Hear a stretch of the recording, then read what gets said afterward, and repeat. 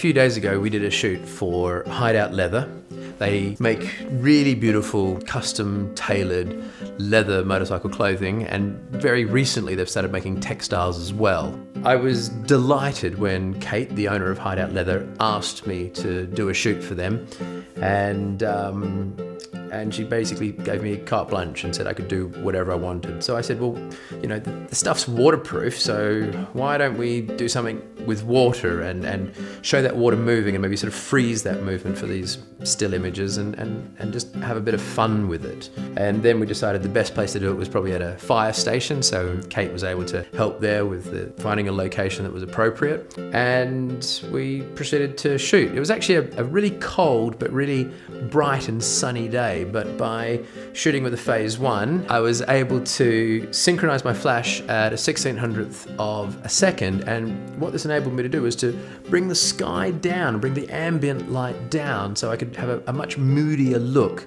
to the images. The other benefit of the higher flash synchronization was being able to really freeze that water in action. So have a look at some of these behind the scenes images, and this is why I still choose to shoot with medium format, and I will for this foreseeable future.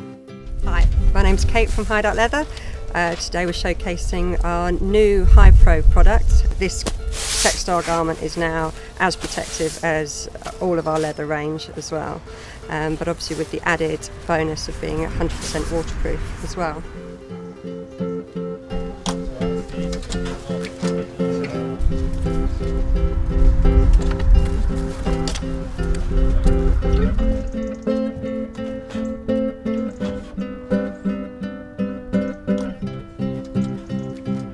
That's nice. Yeah, I think we're seeing the black really, really beautifully on this actually.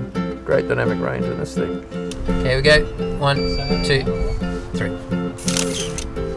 I think that's cool. I think we're gonna, once that's annotated, that's gonna look fine. Let's have a look on the computer, just check our detail in our blacks, but I think we're pretty good.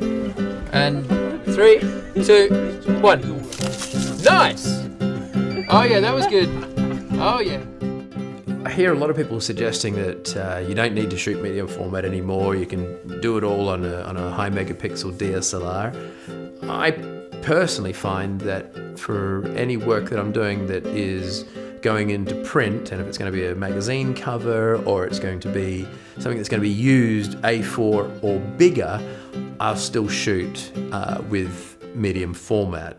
With the Hideout Leather shoot, the final images to be used at the motorcycle show were actually used at 2.4 meters high, printed at 300 DPI. Okay, it was a very, very high quality printing process, and when you go right up close to the images, they look absolutely amazing. We delivered the final files at roughly 1 gig each. So they were big files, but they were rich and full of detail. We shot on an IQ 180 back, and the files were rezzed up. I think it was something like 230%, something like that. So we really were pulling those files really big. But this is something that I just don't think you can achieve the level of result we got with a DSLR. Look, I use DSLRs. I own several of them. But I also use medium format as well. It all depends on the job and the requirements of the job at hand.